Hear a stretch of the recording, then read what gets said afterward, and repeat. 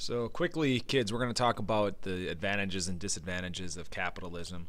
First of the advantages, we've talked a lot about this in class, but they would basically be that consumers have a lot of choices in capitalism as far as what they want to buy.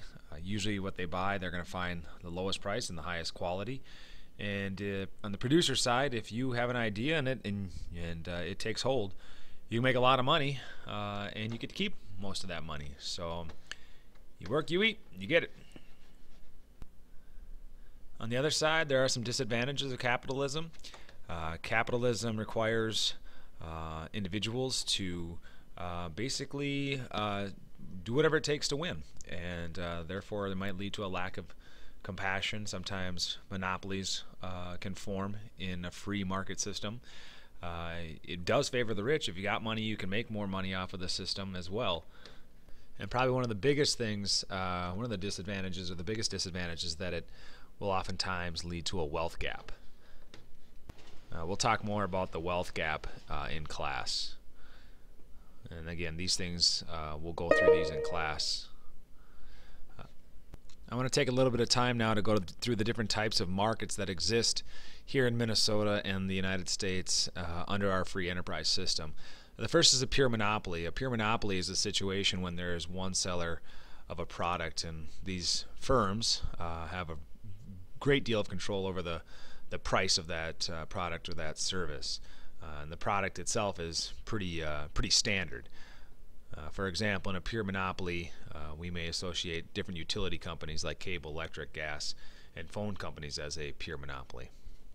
Another type of market that exists in a free enterprise system is oligopoly. In this type of a market structure, there are very few sellers that provide most of the goods and services.